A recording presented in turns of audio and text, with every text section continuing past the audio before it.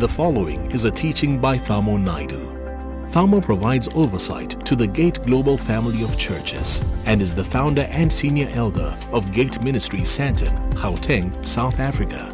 His ministry calls the church to return to accurate biblical patterns and to raise up the sons of God to represent Christ in the earth. I'm going to start wrapping up the series, even though this present series, you cannot put an amen to the conclusion of it. It is an unending process of growing into the knowledge of the Lord. I'm at that point in the series where I'm trying to now make your understanding of the Divine Father a very practical reality. As I told you last week, that everything in heaven must manifest on the earth. Everything invisible must become visible. Everything that has a spiritual connotation to it must become a practical reality. In fact, you cannot call yourself a son of God if you do not identify with a person whom you can refer to. I'm a son of a man. Son of God, son of man. This is the two dimensions that completes things. You cannot talk about heaven without relating it to the earth, and neither can you talk about the earth without relating it to the heavens. This is a kind of a conjugal connection. And these elements of seeing these two dimensions, they become an amazing reality to all of us. So while we are talking about the Divine Father, that Father has to be mirrored in the earth. It has to be replicated or represented on the earth. And God always uses mediums through which He communicates Himself. This is a corporeal principle. I've highlighted it repeatedly. In fact, I cannot read the scriptures without developing these concepts that becomes the lenses through which I understand the deeper things of God. And the corporeal principle is that God chooses to remain in a place called Sabbath rest, but if He wants to work actively, He does it through a person or people that He chooses. Whom shall we send? Who will go for us? While God can do things without people, He chooses people through which He establishes these purposes. And that was highlighted for us when Jesus took a bowl of water and washed the feet of His disciples, because He wanted to make beautiful the feet of those who will carry the good news into the nations of the world. So God uses people. Say to your neighbor, God uses people. This is something you have to understand. The mystical gospel says, I don't need anybody. God will speak to me directly. But the pragmatic gospel is very simple. The Word became flesh and dwelt amongst us. The sad part with religious people who have superstitious mindsets, I hope there's none here, is that while the Word wants to become flesh, they want to extract the Word from the flesh. We are trying to demystify our understanding of Christ, but most people want to mystify it. And that's how you create this dichotomous and a kind of a separation between the spiritual and the practical. God wants to dwell amongst His people. And so when God does that, He raises up a son. In these last days, Hebrews chapter 1, God does not speak through the medium of prophets to us, but God speaks in the Son. And when God speaks in the Son, that Son is a very composite, complex construct. That Son is a picture of a corporate family called the Ecclesia, the Church of Jesus Christ. And that family is made up of fathers and sons that are supposed to represent or mimic the way Christ, that's Jesus, functioned in relationship with His Father. That's the model. That's the model So God places us in families, and while we all are sons of God, He makes us fathers in an environment. You cannot be a son of God without becoming a father. All of us here. I was once a son to my parents, and now I'm a father to children. And that's the principle of life. And I read it to you from the genealogical list. And I've shown you, for example, in Matthew chapter 1, that God took 14, I think, verses to first set the lineage of Jesus before He tells us about the birth of Jesus. 14, well, it's 3 times 14 generations. That's 42 stages of development before He tells you, and now this is the birth of Jesus Christ, and this is the historical record of how He was born. So none of us just fall out of the heavens. We all are born through a lineage, through a family group. The point I'm making here is that if we are the sons of God, then the only thing we as sons should do is make our Father visible. We are here to bring people to our Father. People, when they look at you, they must not see son. They must see the image of your Father in you. A son of God is the exact representation or exact image of his Father. So even in every facet of your lives,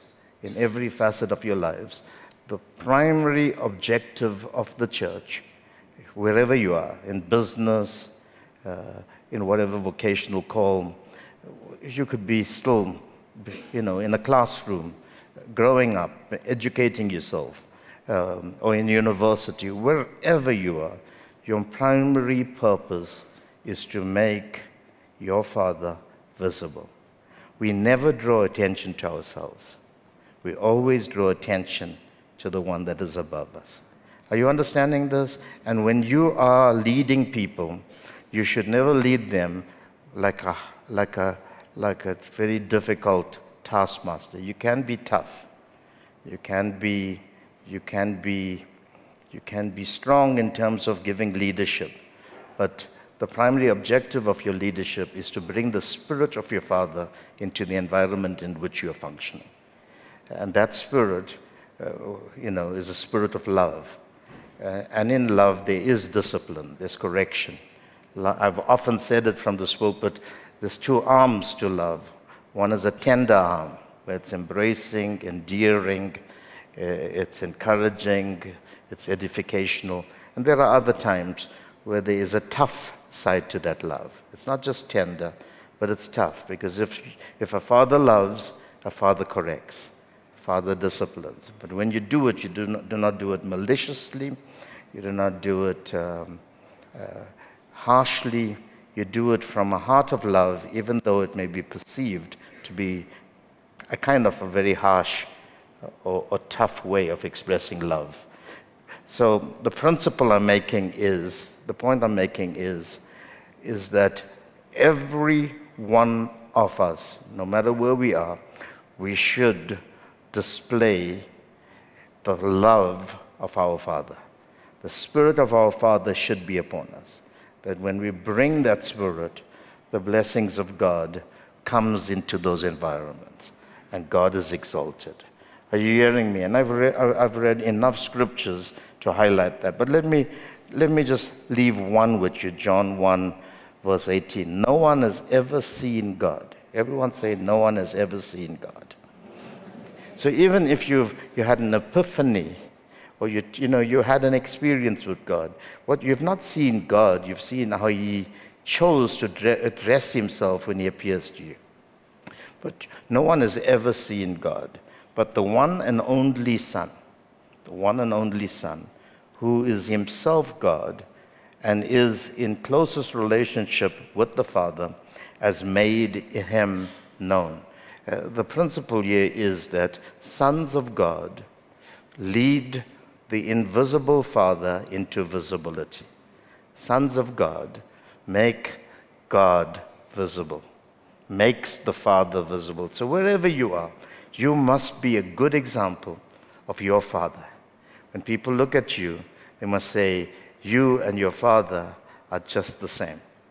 And many of them must be fatally attracted to us when they come to the place of studying us. They must be able to say, can I get to know your Father? And that's where the principle of adoption kicks in. And the principle of adoption is that we then lead people from just living as independents and as slaves. We now lead them into the family of our Father, and that's what we call salvation. Salvation is not being saved from hell to go to heaven. Salvation at its basis is that you are being saved from living an independent, isolated life to now learning how to live in a family where God becomes your Father, and you enjoy all the benefits of being in such an august, such a great family of God. This is a critical aspect. So sons of God must mirror the image of the Father. Everything the Father does, a son must emulate it. That's why for us to get to that place, God puts certain people in your life, and I'll talk about that later. He puts people in your life so that a transfer can take place. God puts grace in somebody's life so I can share it with others. You know, I was in Cape Town this weekend, and I got back last night. And on Saturday, I met with all my sons, you know, in a hotel for about 4 hours, sitting around a table and just sharing the grace of God in me. And that grace comes through the word of His grace. And as I share it with them, they start to get the impartations. They get the transferals. They get the counsel, so that some of them had their own networks. So they can go now and share that grace with others. And in that way, we mirror God to each other. Are you hearing me today? This is how it happens. You know, Adam was not, you know, if you really study Adam being the son of God in Luke 3:38, you will find that that list, it can be weaved throughout every period of history until it comes to Jesus, the Son of God. You know, or from Jesus, that list can be traced back to the first man that lived on the earth, Adam, and that man is connected to God as Son of God. Are you understanding what I'm saying? So everyone is playing a role in the continuation or the unbroken succession of the grace that we refer to as the image and likeness of God. And we all have to play a role. Some of you are extremely influential people. You sit on top of the pile. You have executive privileges. You have rights. You have people that are under you. And if you want to be everything God wants you to be, then you have to be a reflection of your Father. And that's where I want to get to. Because it's not about just coming to a spiritual household and seeing Thamo as your father and me being your spiritual covering or whatever you want to call it. That's, if it was just about that, then that will be idolatry. It will be vanity. The idea is, how do you take the same spirit and then you carry it into the places of your influence, and you transfer that spirit from the lives of people? Because if we really had to cut to the core problems of human society, you'll find that it is that people have an identity crisis. They don't know who they are. And they are insecure because they don't know who they are. And their insecurity is based on the fact that they've not found true love. True love. But when you bring that love to them, their security, and then you can connect them to the love of God, because only He lavishes us with that love. Behold, what manner of love the Father has bestowed upon us, that we should be called the sons of God. And the Bible says He lavished it on us. I mean, He didn't just give it to us proportionately. He gave it to us in such a way that it's immeasurable. That's why when Paul speaks about the love of God, its height, its width. And I know we sing these songs and they become so simple. But we are trying to talk about how do you measure the love of God? I mean, it's immeasurable. You can't calculate it. You can't put a description to it. This is God's love that He could bring us to enjoy His family in such an intimate and personal way. And now we must take the same love and share it with others. Are you understanding? And that's why parables like the man who was forgiven of billions by today's standards, monetary standards, billions of rands. And when he remembered that somebody owed him a little bit of money, he put the guy in jail. He forgot that he got forgiven of billions. But he took somebody to court when the guy owed him a few rand. You think about it. It's hypocrisy. It's double standards. And I see it in the church. A guy is quick to take somebody to the law or to report somebody, but they forgot how much they were forgiven, how much they were cared for, how much they were loved for. And that's why this message, we have to now earth it. And earthing it means that if you could be a recipient of the love of your Father, how much more you should share that love with the people in your vicinity. And when that happens, the finger pointing will stop, judgmentalism will stop, looking down at people will stop. In fact, you will now start to operate from a place called true humility. I'm not talking about a pietistic form of humility, a vain form of humility, but I'm talking about true humility, where you realize, wow, if it wasn't for what I received, I'd never be where I am. And you humble yourself in the sight of the Lord, and that's how He promotes us. He exalts us amongst the people that we walk with. So whatever you do, you must remember that your Father will walk in and through you. So wherever I go, I'm not trying to put Thamo on display or try to mimic a form of sonship. Wherever I go, I'm saying, God, you have to be in me. And God comes to me through the Spirit, through the Holy Spirit, who puts His seal on me. That's what Jesus said. He said, I will send the Holy Spirit. I will not leave you orphans, John chapter 14. And when the Spirit comes to you, we, the Father and Son, will make our dwelling place in you. So through the Spirit, which is called the Spirit of adoption, the Father and Son comes and dwells in us, and we become God's house. And you can call that a mansion. We become God's mansion, Monet. And so now God is in me. So if God is in me now, wherever I go, I'm taking Him. I'm dragging Him along with me. Wherever I go, He's working in me. I've become His workmanship, but in me, He's producing good works. That's what the Bible says in Matthew chapter 5. It says, let your light so shine amongst men that they may see your good works, your employment, your profile, and glorify your Father who is in heaven. Can you see that? That's how the church was supposed to function, was originally designed to function. Not this thing with standing on some street corner and shouting out to people that if you don't repent, you're going to go to hell.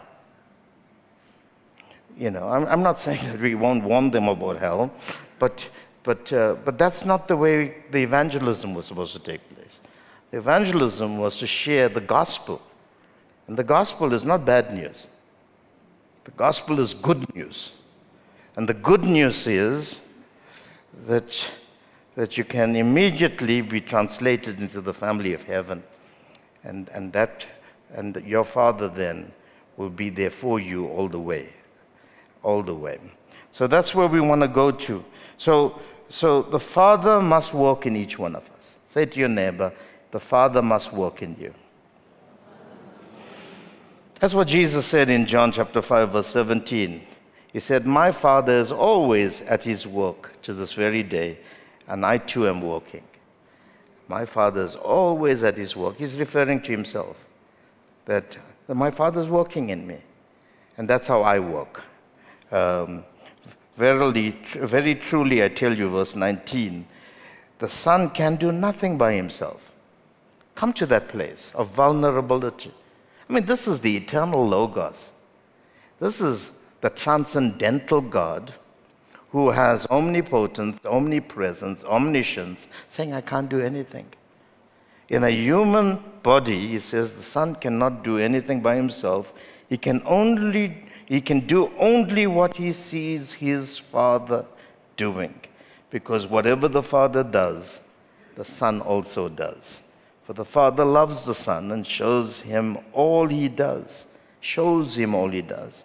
Yes, and he will show him even greater works than these, so that you will be amazed. You will be amazed. Now, I think all of this has to come. You know, sometimes I feel like we're being distracted by all these secular teachings. Please, I'm not anti-coaching, mentoring. Some of us want guides. You know, all these secular terms, it's taking us to an Egyptian mode of representation or effective function in human society. And sometimes I think these are traps and snares by the enemy because we don't understand the ethos and the culture of the kingdom of heaven. And as a result, we'd rather go and pay, you know, thousands of dollars to go and get all of these tools, you know, to make us more effective in life.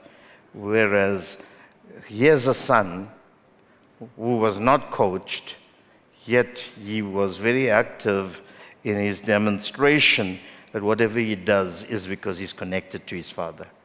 Are you hearing me? Now, I'm not saying you don't need to go for these courses. Go if you can learn.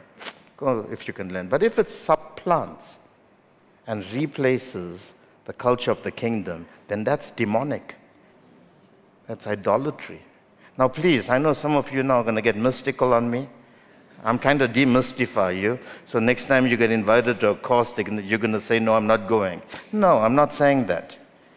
You can learn from the sciences of the Chaldeans. You can go and learn. But don't embrace something that will replace what the Spirit of God wants to do in us. You understanding what I'm saying? Don't get the wrong markings on your forehead. Make sure that you are marked right.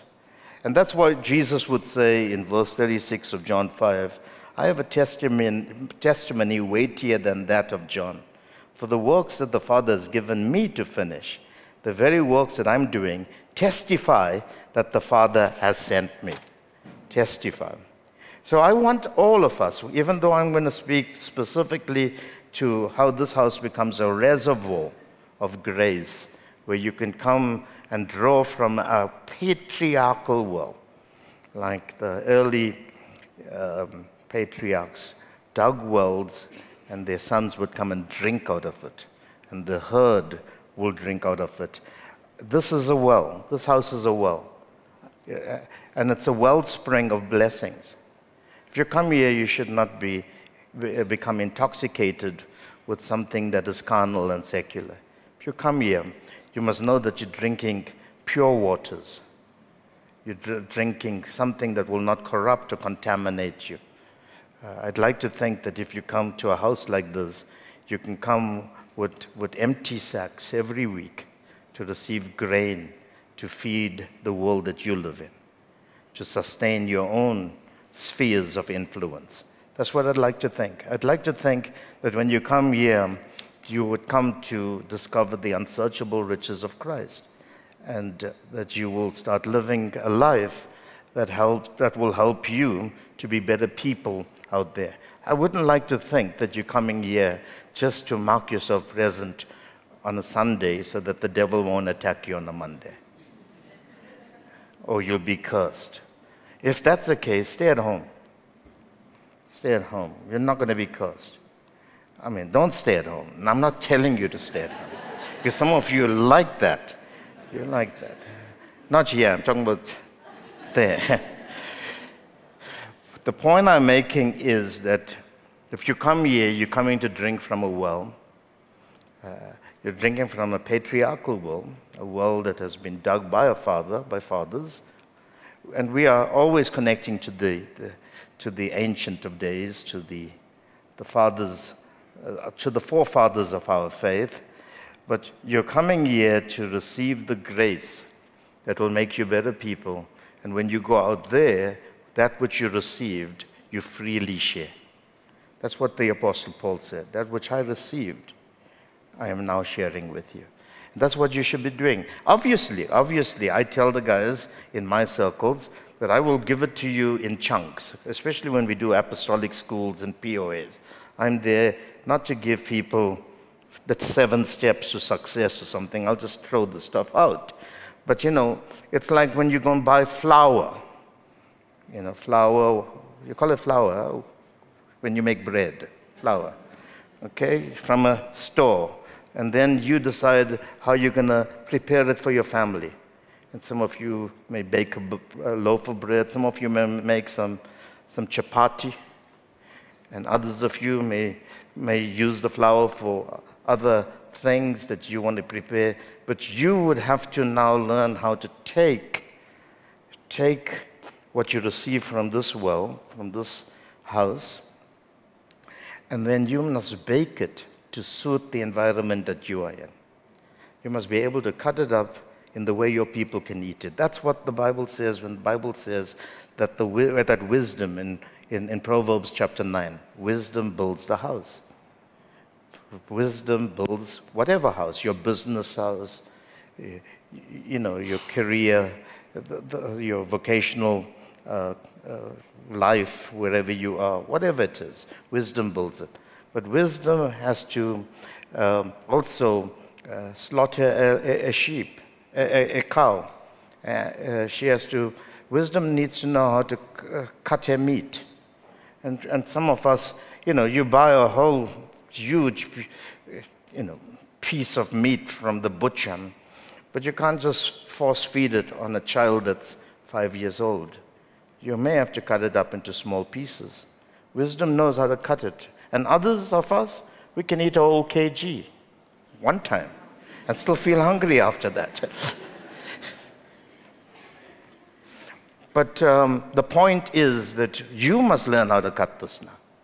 You must know how to mix your wine, which simply means that you need to know, you know, on what level you share it with your people. And this is what Paul says to the church to the Hebrew, if he wrote the book of Hebrews, that is. He said, you know, to the mature we share meat, but to those that are still developing we share milk. He's not trying to cast a stigma or a negative connotation to those that are immature. He's basically saying that not everybody has the same capacity, and you must know on what level to share the things that are being shared. So, but the principle is that if you come to this house, you're coming to a family. You're coming to a family. And you're coming to a family that will feed you. And you must then take the food you receive and you must share it with others. And if you do this right, you will see blessings coming. Tremendous blessings. Yet, let me show you something. Because when you return to the spirit of fathering, I'll give you I'm going to make a statement. I'll make a statement. I could be proven wrong, but I don't think so. If the true spirit of the Father comes back into the environment of your world, your business, your career, the job you have, and you're just maybe not even an influential person, but you bring that love in that world that you live in, I can guarantee you prosperity will come to that world. I'm not a guy that will name it and claim it. I'm not a prosperity preacher. You give to get. You know, you sow, you sow. I believe in sowing. I do a lot of sowing. And it comes back, you know, in manifold ways. So I'm not anti-giving. But I'm not a prosperity guy in that sense. But I believe that you can create systemic presence. I believe You can create the systems that can infect your environment. Are you hearing me? And if you do it right, there'll be no famine in your land. Even the widow will say, I'm covered. And the orphan will say, I have a father. Are you hearing me? There will be no striving and begging for things. But the Spirit of the Father has to come. Let me read something for you. Isaiah chapter 3. For behold, the Lord of hosts, takes away from Jerusalem and from Judah. Listen to what he takes away. And this is a judgment on the nation of Israel, because they went and created cisterns, C-I-S-T-E-R-N, which we will call systems today. Okay? We will call it systems. They created things that were not biblical. They did not have a biblical design to it. And they became authors of their own destiny. And because they decided that they will become architects, designing their own systems, which was anti-God, anti the way God wanted to bless the people, they pressed the self-destruct button. And they brought upon themselves so many problems. Now, it is in that background this portion of Scripture is coming. Because how many houses are lacking today? How many houses amongst us are living like beggars? How many of us get paid tomorrow, and by the end of the week, you got nothing? Where is the principle that Elijah introduced the widow to, that your flour will not run, your containers that have the flour will not run dry, and the cruse of oil in your house will never stop flowing until the famine is over?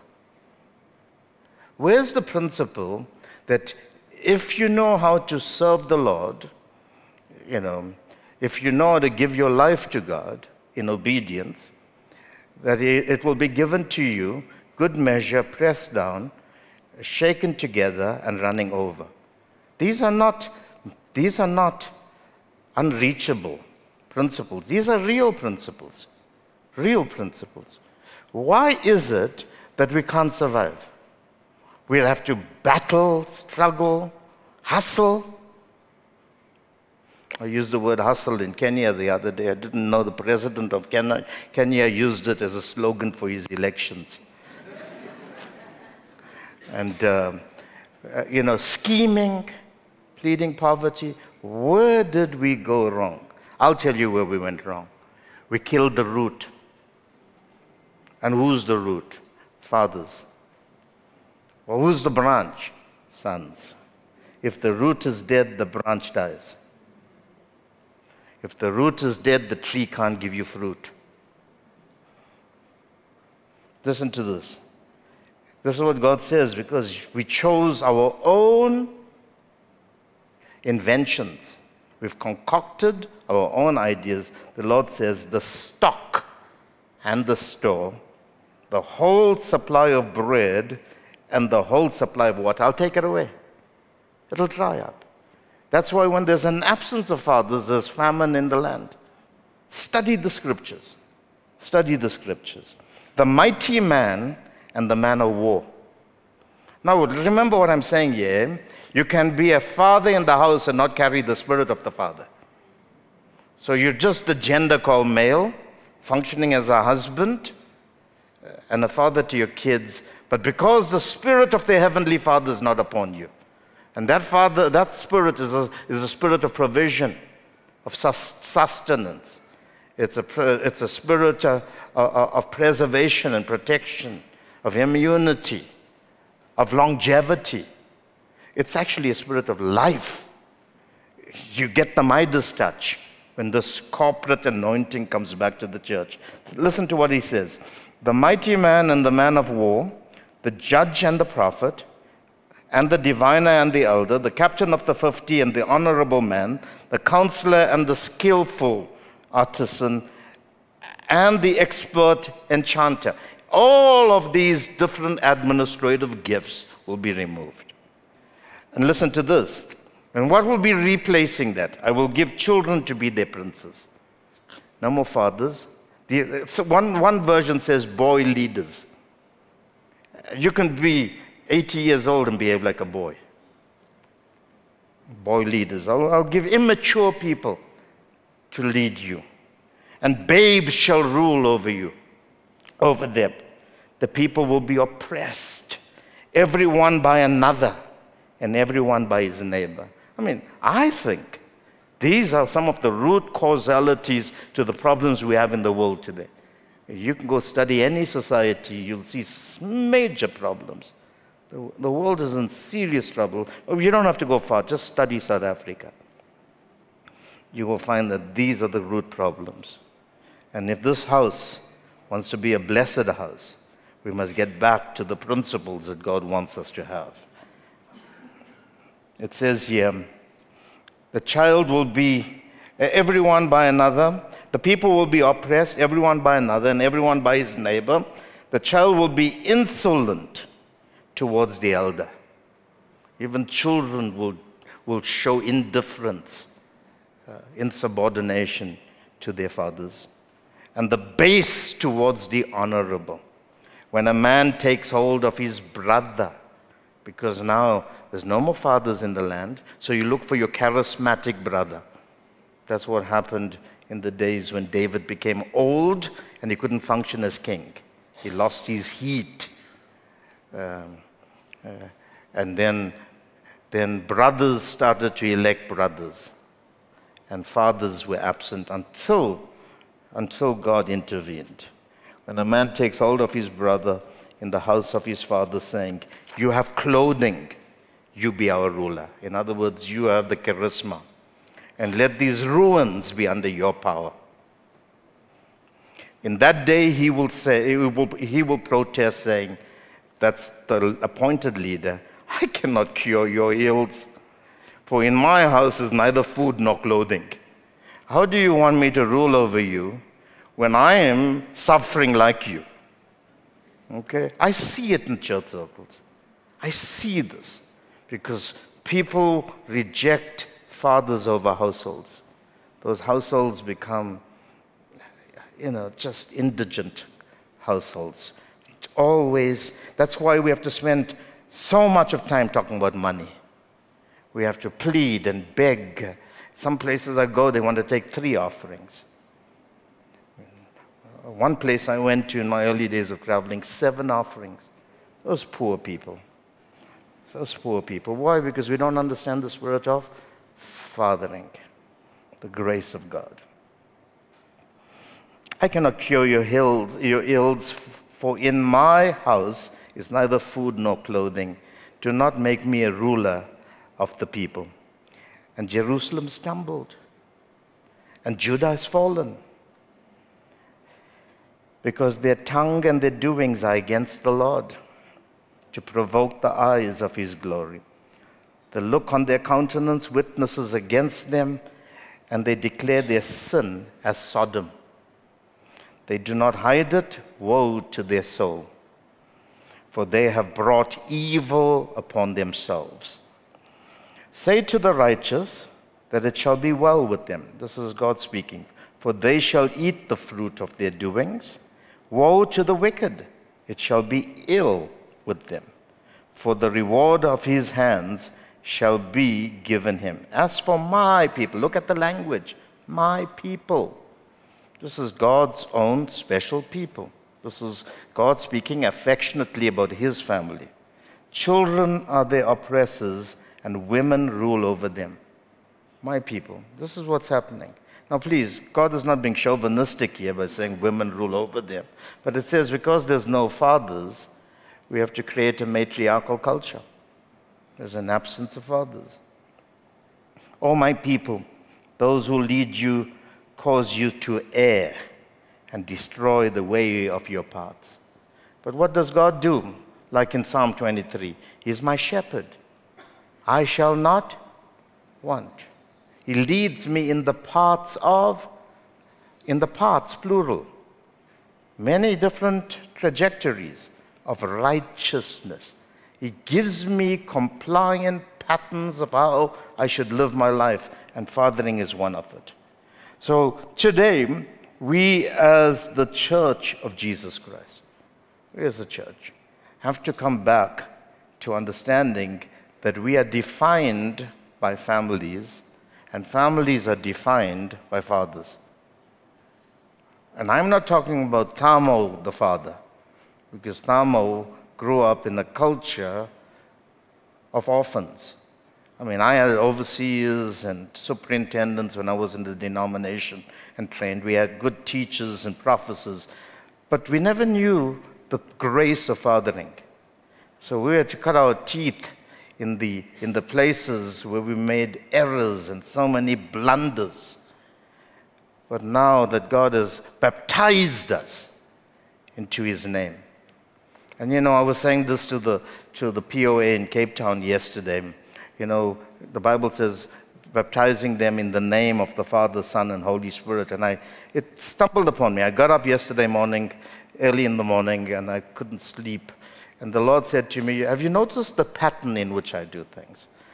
And He said to me, read Matthew 28:18 again. And I saw it for the first time, that everything that God wants to put first, I mean, sometimes God starts with last things before He comes to first things. Now, in the Godhead, God is Father, Son, Holy Spirit. Am I correct? Father, Son, Holy Spirit. Yet, the first thing God introduced us to is the Spirit. And the Spirit then introduced us to the Son. And now we're moving to a place where the Son is introducing us to the Father. And as we are baptized in the water of His Word, we're getting to understand the complexity of the ministry of the Holy Spirit. We're getting to understand what powerful insights there are when you function as sons of God.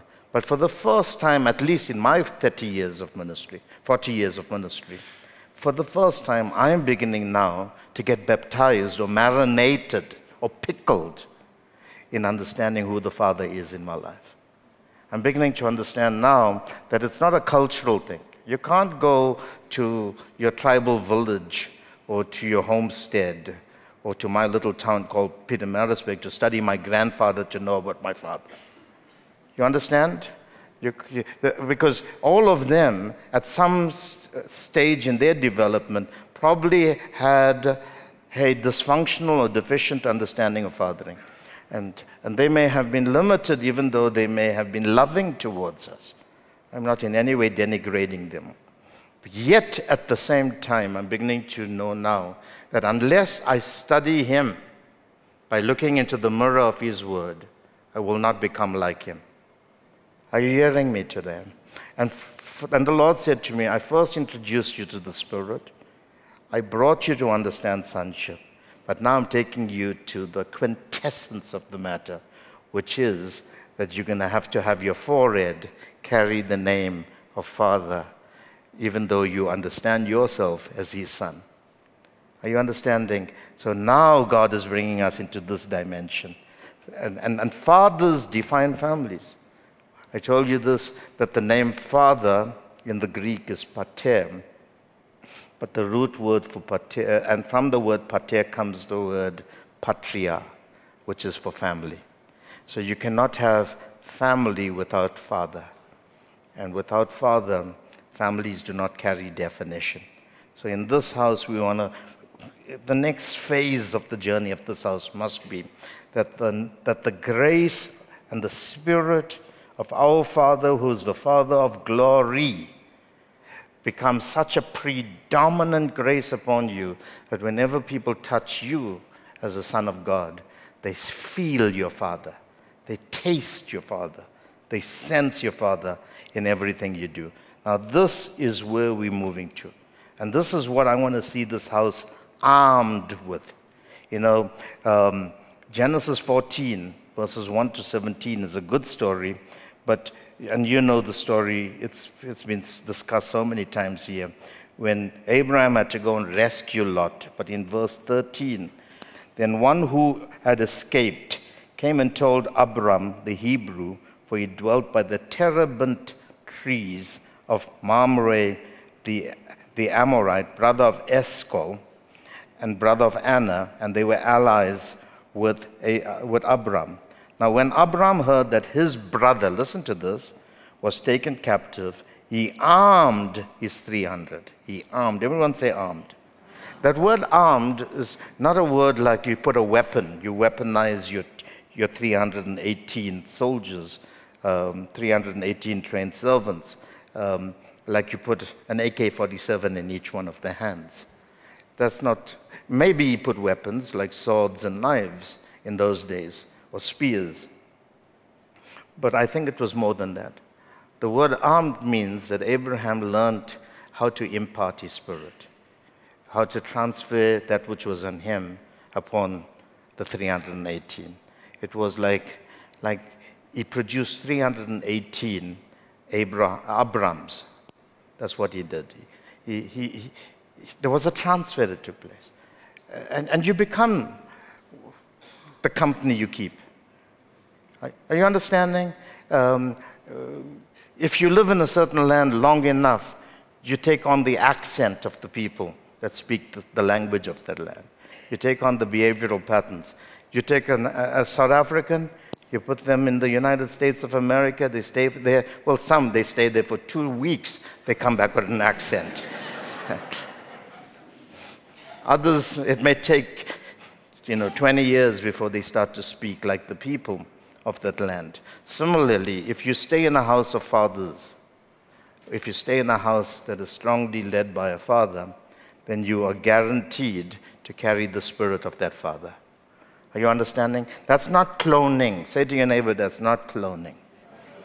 That's called impartational transfers. You become the environment you live in. You get shaped by that environment and you start to operate in it. So he armed these 318 trained servants who were born in his own house.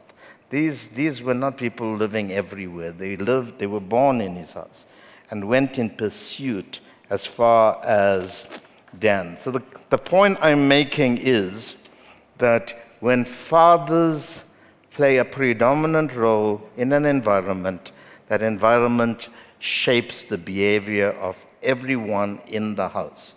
And that's how you become a prodigy to that environment. Fathers invest in sons. This is a very important point. I don't want to invest in buildings, even though we need the facilities. I want to invest in people. I think some of my biggest builds in all my traveling is around tables where sometimes we have to book a hotel room, book meals, and it becomes exorbitant amounts, huge amounts. But I believe that if you don't create the environment, the culture, you can't transfer the grace. So we invest a lot in people. I believe that the greatest investment you can make is in people. And in the Church of Jesus Christ, people are our biggest business. I mean it in a good sense. Our business is to serve people, to minister to people, to provide a meal for them, so that in that environment they can enjoy the blessings of God.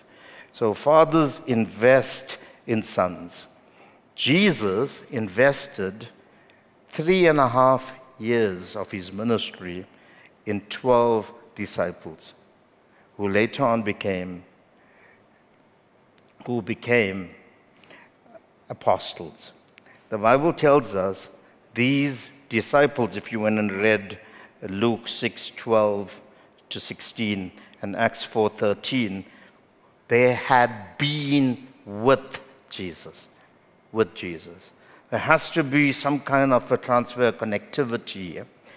You can call it a conjugal relationship, you can call it a covenantal relationship, you can call it an allegiance, but it must be a relationship built on freedom, where there's an investment that takes place. You cannot see yourself anymore as just coming to a house. You have to learn what the woman with the issue of blood did. You have to press through the crowd. Look at everyone here. This is the crowd, even though it's all family. It's a crowd. But you have to press through until you learn how to touch the hem of the garment, until you learn how to get the virtue that was on him transferred to you. That's what the lady did. And that day, she was healed. She was healed. The pressing, the persevering, the connection is a critical aspect to impartations, which the word is God imputes his grace to us. And the imputation of grace is how God installs, deposits his purposes. And when fathers invest in their sons, they help sons to find their placement. You know, we heard from Dr. Kefilwood today that Naomi was in the wrong place. And the decision was made by her husband. When her husband, what's his name? Elimelech. When Elimelech made a bad decision to leave the house, the city of his father, he left the city of his father, called the city of David, Bethlehem, and went to the land of Moab. And when he went to the land of Moab, it's a land that denigrates and mocks the idea of patriarchy. Moab, who? Ab, father. Who needs a father? And there, all the men, all the fathers were killed. Okay? But she had to make a decision. If I stay here, I will continue to be a widow, and I will be purposeless in my life. But if I move and position myself accurately, maybe my shame could be redeemed. And that's how Boaz became a kinsman redeemer. But here's the point. She said to her two daughters-in-law, she said, go back to your mother's house. She never said, go back to your father's house. Because in the environment of Moab, fathers are not elevated, but mothers are exalted. And there was an absence of a fathering grace. But Ruth was savvy enough, was sharp enough to make a calculated decision. I refuse to marry a man, go back and find another husband, because he will also suffer the same effects in this land of fatherlessness. So she chose to go with her. She said, where you go, I go. Your people will be my people, and so forth. And when she made that move, and remember, you know, this is not about cold love or romance that we're talking about here. We're talking about preserving seed. The culture of the Old Testament narratives are completely different to the way we perceive marriage today. Marriage today was never designed to function the way we design it. The biblical way was, how do I raise up a son to become a father? How does my womb capture seed to be able to produce longevity and continuity in life? And when Ruth got a position right, then she found covering under Boaz. And as a result of that, she carried a seed that will ultimately give birth to Jesus Christ. Are you understanding what I'm saying here today? Positioning is right. Tell your neighbor, positioning is right. And when you get to know your father, you actually get to know the setting on your compass. This is how calibration and frequency adjustments take place. When you know your father's house, you know that you're not a drifter. I'm fascinated even with drunk people. The guy can be passed out on the street, but he'll get up and he'll smell his way home. Even a drunk man knows his father's house. And most of us, we don't know, because we move from church to church, from music to music, from one good preacher to another good preacher, from one nice church building to another church building. We don't understand who is my father. Are you understanding what I'm saying? And that's why we got this migrant culture in the world today. But when fathers are restored and you feel connected, then portions of scripture like Numbers chapter 1, Numbers chapter 2 become a reality, because every man has to find his father's house. And when he finds his father's house, he finds his banner, his motto, his alma mater. He finds where he belongs. He finds now that that's where his skill sets will best be used, and so forth. And he also finds his location in a 4-square camp setting, which is a picture of the city of God. So these are very, very important things.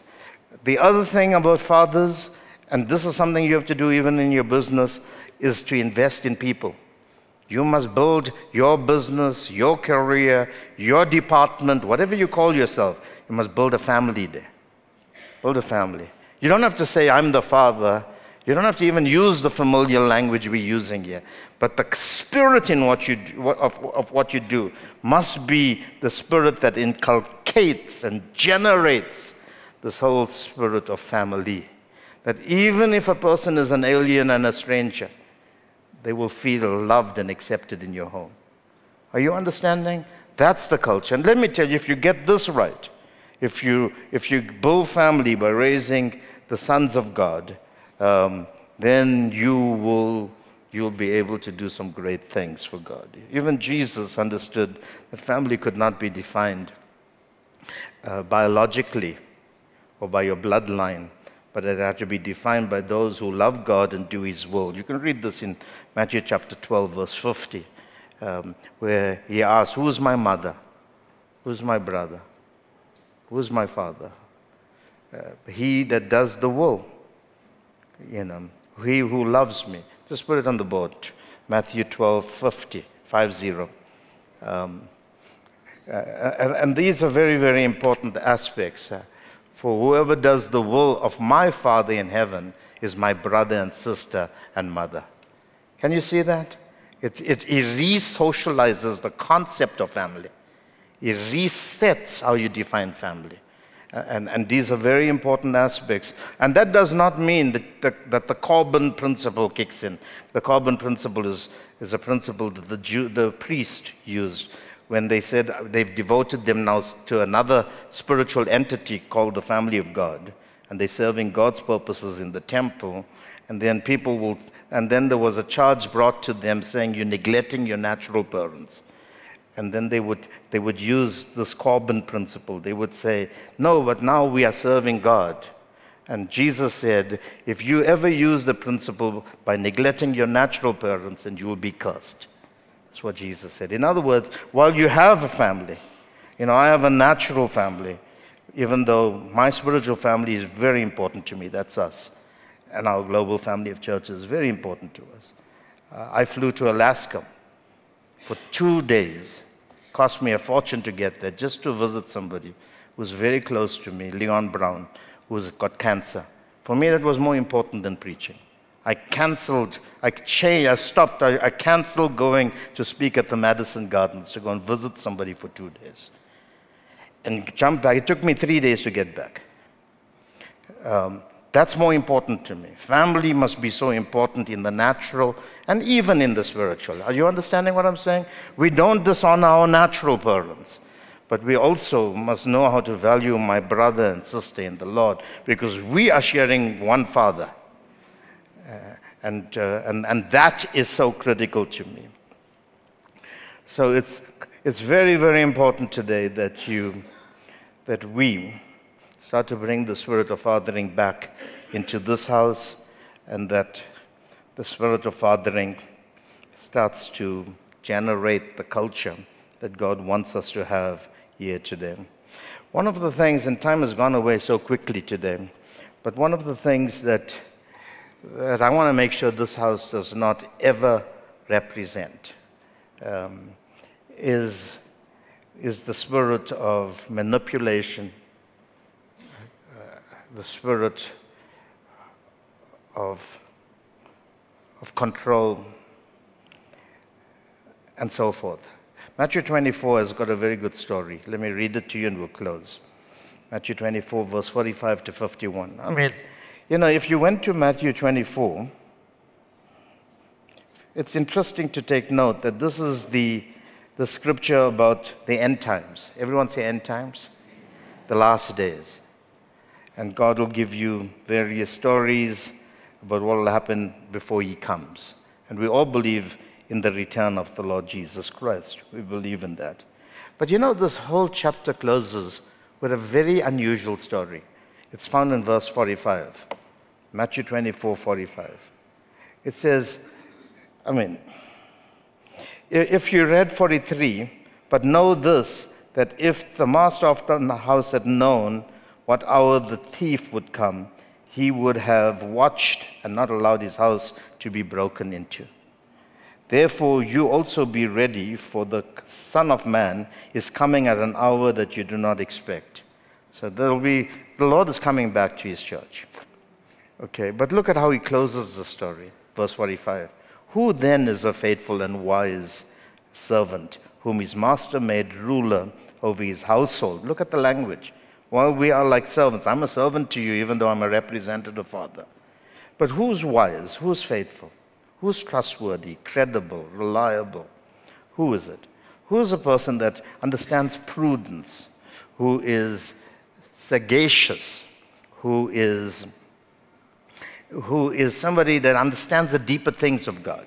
This is how God is going to value and estimate the leadership of individuals. Who's the faithful and wise, intelligent, prudent, mindful servant, whom his master made ruler over his household, his family?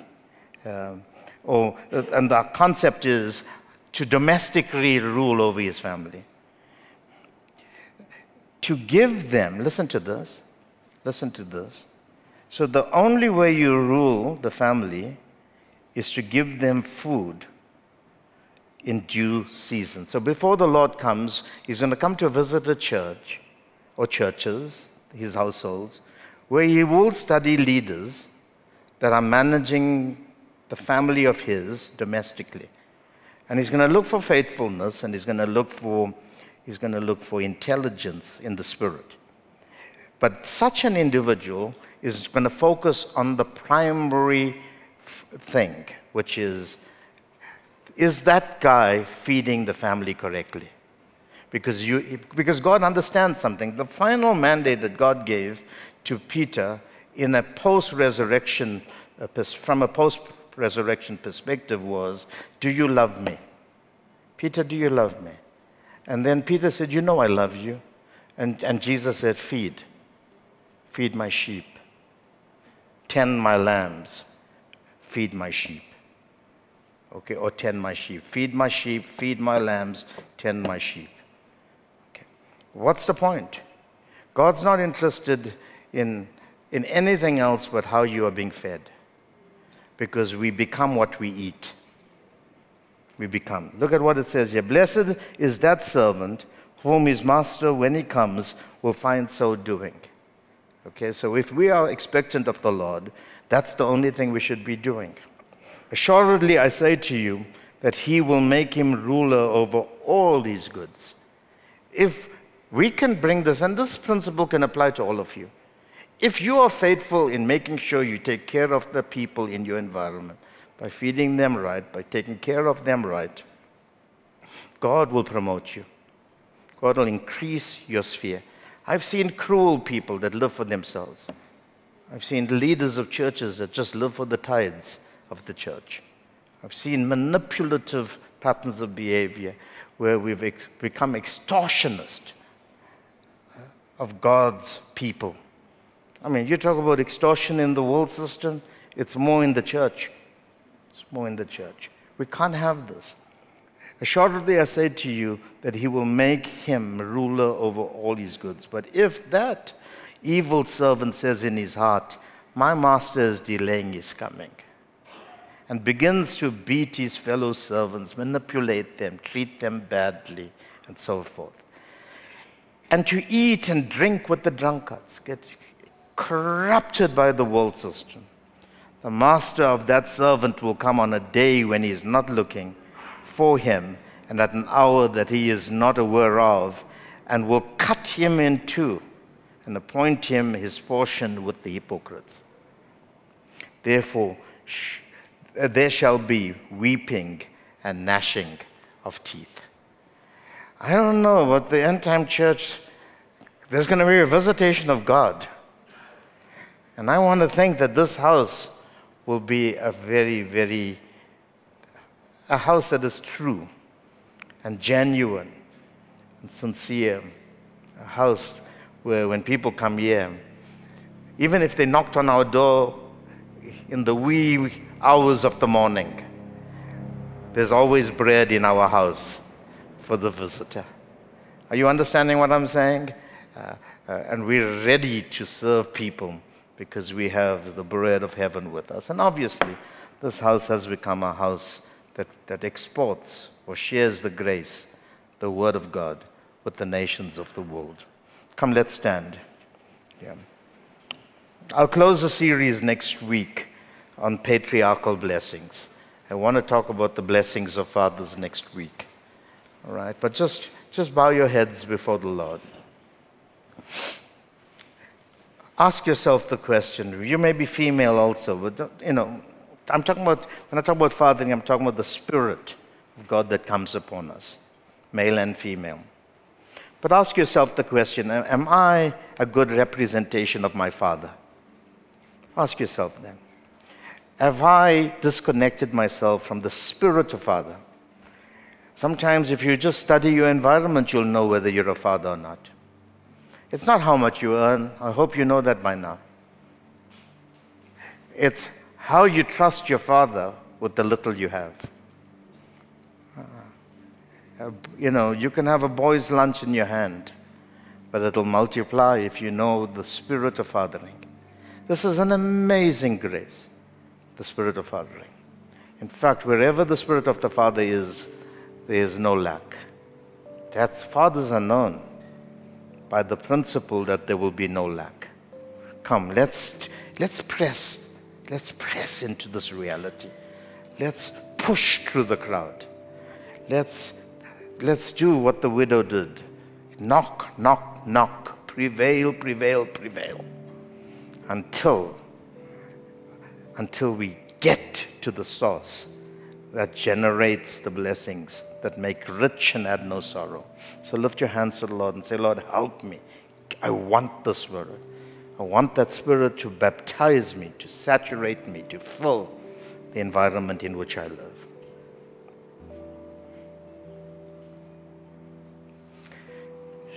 Sharamonda Rabasikata. Katalamonda Rabasikata. Karamonda Rabasikata. Shelemende Lebesikuto. Karabonda Rabasikuto. Shelemende Lebesikata. Kalabonda Labasikata. Father,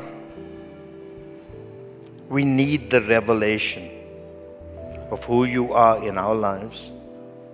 So not only would we receive it, but we would become revelators of it. That we will not just be custodians of your grace upon us, but we will be stewards of it.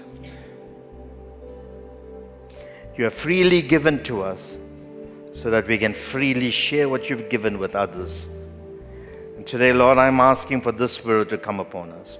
Most of us have been abandoned by fathers in the Spirit, and many of us are orphans. But today we refuse to live in a place of lack. We want to come back to you and know you as our Father, so that we could become the most exact representation of you to the world. The world is dying, Father. The earth is cursed. There's no true love out there anymore. Yet you've shared your love in our hearts by your Spirit. Now, Father, help us to share this love with the world. As you have given us, help us to give it to others. That the workplace that we live in will be impregnated with the grace of the Spirit of fathering. I bless this house today. I pray that the more they stay in the shadow of this, your presence, the more they would become the objects through which you would communicate your grace with others. Fill us with this love, Father. Fill us with this love. Help us to be what you've called us to be. I'm praying also, Father, that the evidence of your presence amongst us will translate into dry places becoming fertile, rivers flowing in the desert,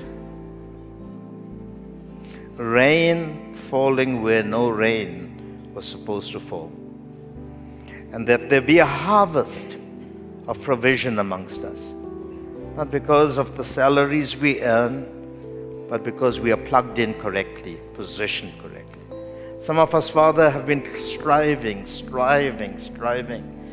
conniving, trying to make things happen, looking for opportunities, and nothing seems to be happening. Maybe today you've spoken to us and helped us to understand that the problem is not with the provision. The problem is with connection to the source. So help us to connect to you, Father, so that there can be a translation of this in every facet of our lives. Oh, we bless you. We bless you. Take your communion as we sing a song together. Go ahead and share it and ask God to help you in these areas that we spoke about.